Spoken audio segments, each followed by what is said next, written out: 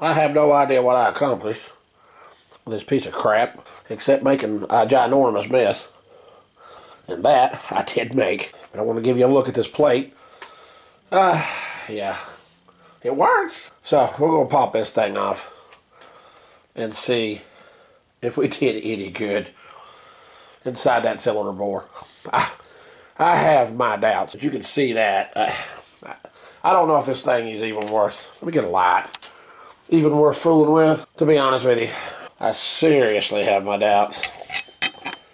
I mean, you can see that.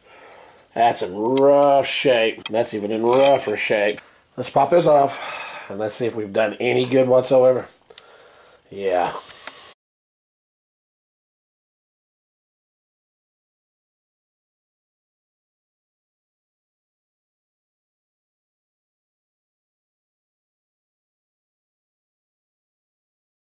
Holy crap. Look at all the trash. Whoa. Look at all the trash on that. Yeah. Okay. We're going to get this cleaned up. And we'll take a look inside that bore.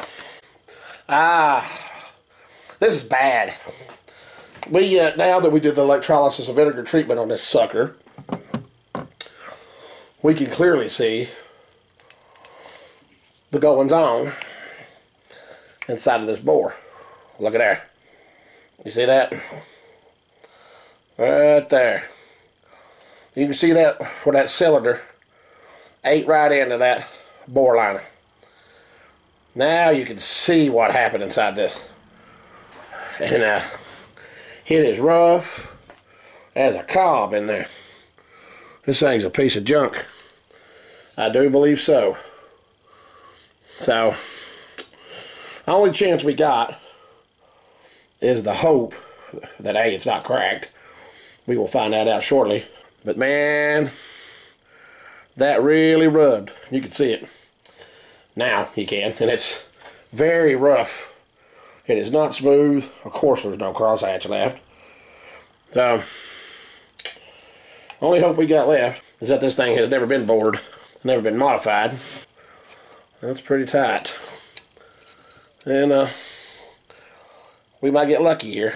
This sucker's never been bored. So 30 thousandths. If we bore it out, which we're going to, if it's in the count. Ooh, I don't know. Let me look at this one more time here. If I can stretch this out 30 more thousandths, then we got a problem. There it goes. It don't look like it. It looks like we're going to stand pat. Absolutely perfect. Right where that should be.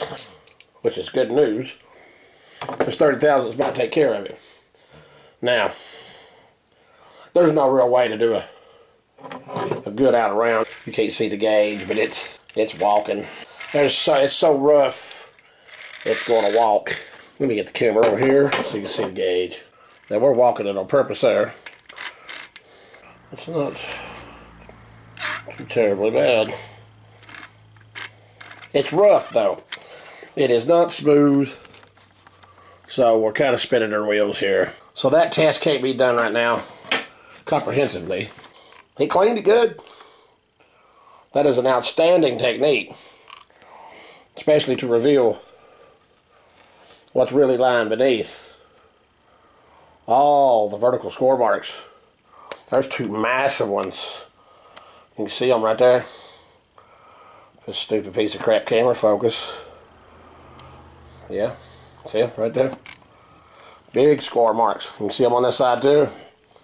So, you boy. That's not what I wanted to see. I did expect it.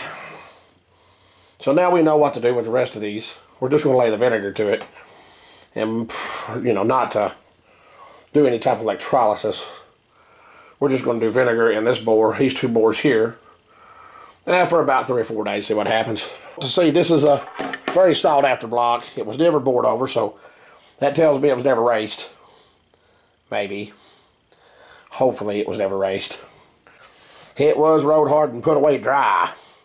Not put away wet. Alright, I don't know what the next operation is in Magnaflux, so we're going to get that over with. Alright. We got the big Parker probe out. Going to Magnaflux this piece of junk. I think we're screwed just with the cylinder bores, but it is round. It's not out of round, and it doesn't appear to have ever been bored. So we may get lucky with the cylinder bores, but they are in rough shape. We're going to Magnaflux the Valley, because that's the numero uno place where they crack. Fords, that is. Now, I don't know how this big dog lot smelling. Smells like a dog lot. Like a dog box. Went coon hunting. That thing stinks for some reason. We're going to use this Parker contour probe and some iron dust. And we're going to do what they commonly call Magnaflux this valley. And I don't know how it's going to screw this camera up, because that's a big probe. But we'll see. So that's what we're going to do when we get back. Alright, we're going to Magnaflux this piece of crap. Now, I don't know. Let me hit this button on this thing and see if it jacks the camera up. Yeah. Why not? Alright. Let's put the magic dust on it.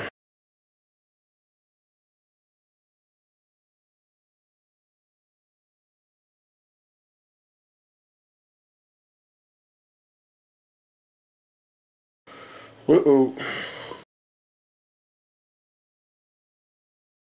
You may have game over already.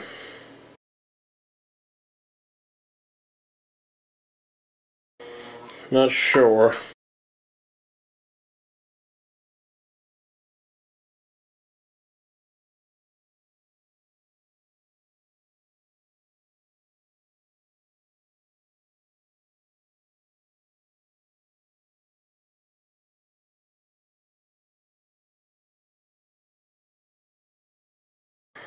We'll do it one more time.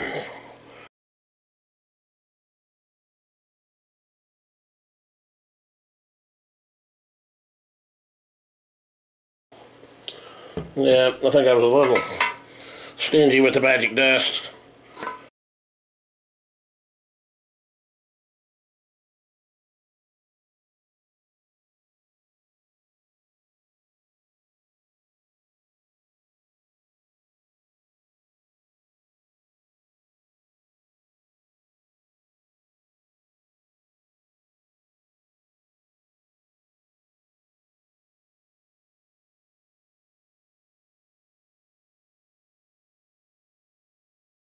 So far, I don't see maybe a couple cracks, but I'm not sure. See some scoring. Surprising. Uh-oh. Man, I can't tell if it's a crack or not. See, I thought that was a crack right here. Looks like maybe a crack there. Maybe a faint one here. We can see nothing catastrophic. I don't see anything conclusive. And that's a strong probe too, so it will do the job. I don't see anything conclusive. Not what I would expect to see. Now that has me worried. More than any other place on the block. Alright, we're gonna... I can't find anything conclusive in the valley that suggests that it is cracked. There's some suspect places. Alright, that should be good enough.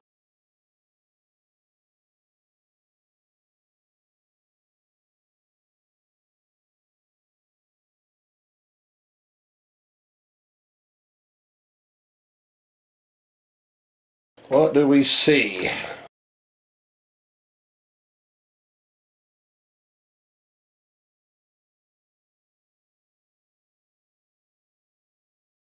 So far so good.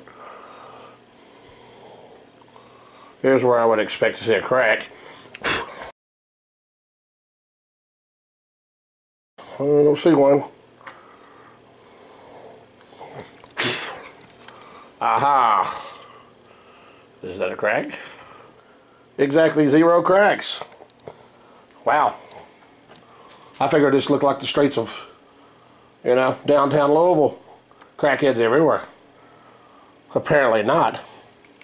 Okay, great. Alright. we're going to conclude with this hunk of junk for today. What have we determined with this 1971 351 Windsor block? It's potentially a big, huge turd hunk of junk. It's not worth my time, but it makes an interesting video. However, it's not been bored. That's a good thing. Okay, it's not out around, or not warped, or not ate completely up. It's scored to pieces right here, so they've run this thing dry old, they've locked it up. Something's happened, catastrophic, or normal wear. I'm dramatic, I can't help it. We know that this deck at least has no cracks. We could not find any cracks in the obvious places. The valley, we could find no obvious cracks. You know, the whole valley is an obvious place. So, good. That's winter chicken dinner. So far, I'm going to deem this block 50-50. 50% salvageable, 50% put it in the front yard, tie a goat to it. But we're going to continue. And then the next installment, we'll Magnaflux the other deck. We'll check for the, you know, if this is all nice and straight. It's got to be machined anyways, we know that, but we're still going to do the check. We'll check underneath. And we'll start in on getting the mains restored. Okay, doing electrolysis with it. So we'll get a ball home. I ain't going to do no good, but I'm going to do it anyways. And get this cleaned up as best I can before I take it, if I take it to the machine shop, to have it professionally cleaned. That's an if. And we have other projects we need to get to. I got a 22RE Toyota block out there. It needs to be restored for a feller. I need to get started in on it. It's just sitting out there collecting rain, which it's in rough shape. You think this is rough shape? You should see that sucker. I don't know what good that's going to do, but we're going to do it anyways. So anyways, we're done with this hunk of crap. And we'll be back with the next installment.